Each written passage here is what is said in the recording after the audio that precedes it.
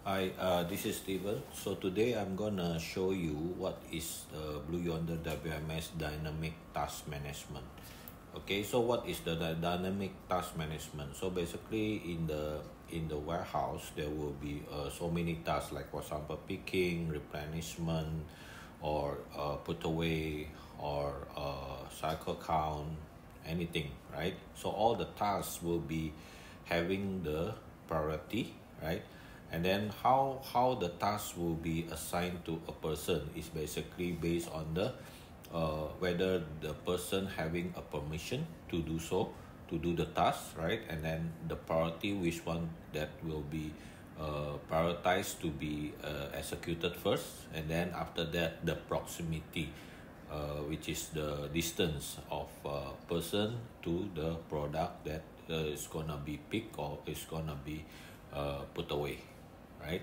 So basically, or cycle count. So any destination, right, that is near to the person that is available for taking the task, right? And these tasks priorities and can be can is not static, right? So it can be based on the timing to change the escalation of the priority, right? It can be like for example, this is a low priority orders, but if it's already more than 1 hour or 1 hour before the delivery, it should be still have to be become a higher priority than before, right? So all this escalation can be dynamically changed based on the rules that we set up in the system, right? So just give you an example, right? We have two tasks here, right? And with the same priority, right? With the same priority, and so basically, I will go to the mobile. So first is the user ID and password, and then after that, we'll enter where is the start location, right? So where is the start location is basically I will show you why will show you the proximity logic, right?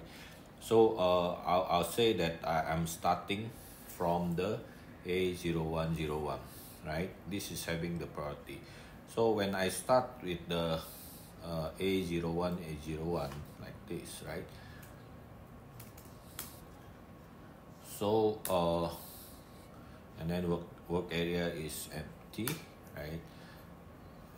The Of course, the warehouse equipment, right? So the warehouse equipment is basically show you whether just now I put the hand, right? So this is the permission first, right? Whether I'm using a handheld or is a pallet jack or anything, right? Having a permission to go to the location to do a task, right?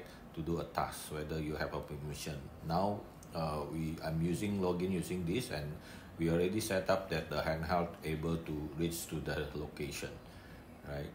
And so now what will the user will do is just do the directed rule, and the system will assign based on the permission, and then based on the priority, and then based on the basically a proximity, right? The distance, right? This is a 60664, right? 60664.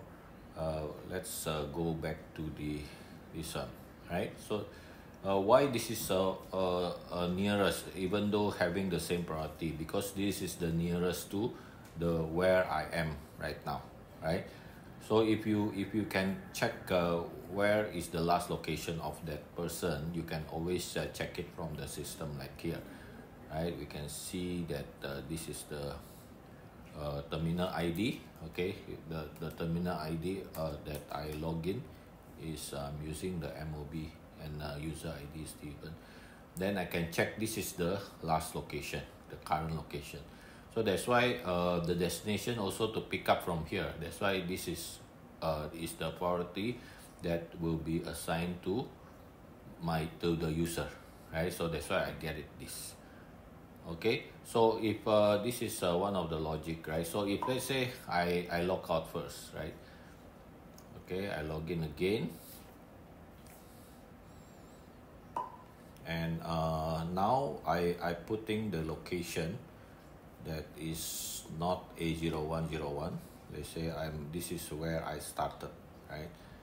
This is where I started. Okay, and then the equipment is the same, handheld, and then work area, leave it empty, right? So when I go back to the same menu, where it should be assigning to 60668, right? Which is this one, because it's nearer to me. So this is permission, okay, and then priority, and then the proximity, okay. So our WMS able to do the most optimal task for the operator, right? So that it can be more efficient to do any task in the warehouse, right? And this